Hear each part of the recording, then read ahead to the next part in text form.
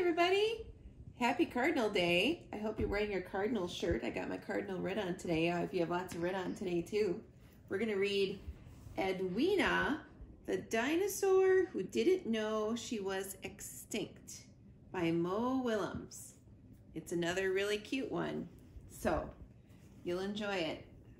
We like this one too.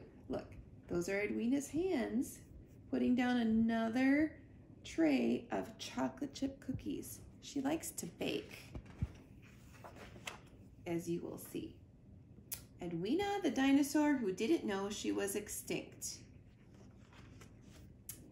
Everyone in town knew Edwina. She was the dinosaur who played with the neighborhood kids. She was the dinosaur who did favors for anyone who asked.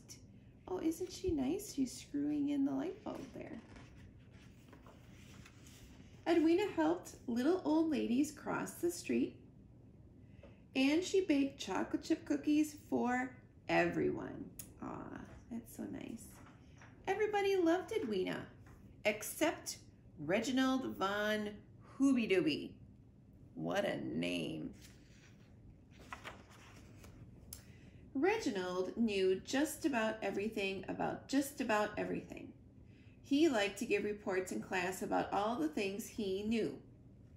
Today, he was going to talk about things that are extinct, specifically dinosaurs. Dinosaurs, totally extinct. A report by Reginald von Hoobie-Dooby. But as soon as Reginald started, Beth McFeeder asked, "What about Edwina? She's a dinosaur." Then Tommy Britcher said, "Yeah, Edwina can't be extinct. She bakes chocolate chip cookies for us." And then Ms. Mink added, "Maybe Edwina is baking chocolate chip cookies right now."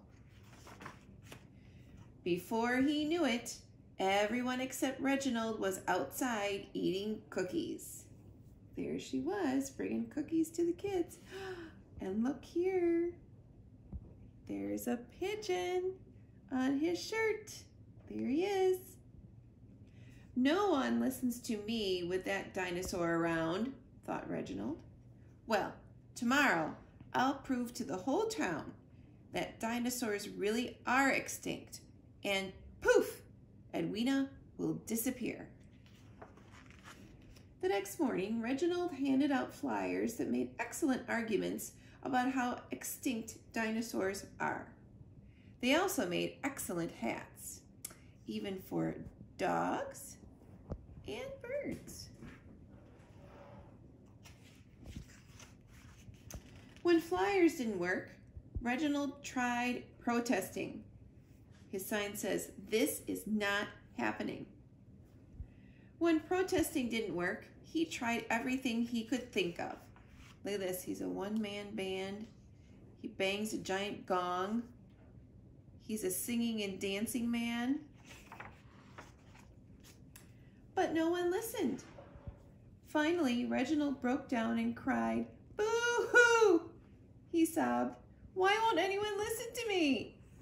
"I'll listen to you," said a voice from behind him. It was Edwina. Reginald took Edwina to his classroom. Inside, Edwina listened as Reginald told her the truth about dinosaurs. Sign says, "Do not disturb." He was very persuasive. He was expressive. He was loud. He was very convincing. Edwina was shocked. When he was done, Reginald felt fantastic. No one had ever listened to him so well for so long.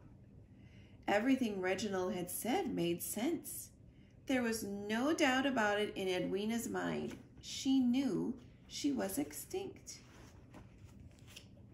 She just didn't care. Oh, look at his face.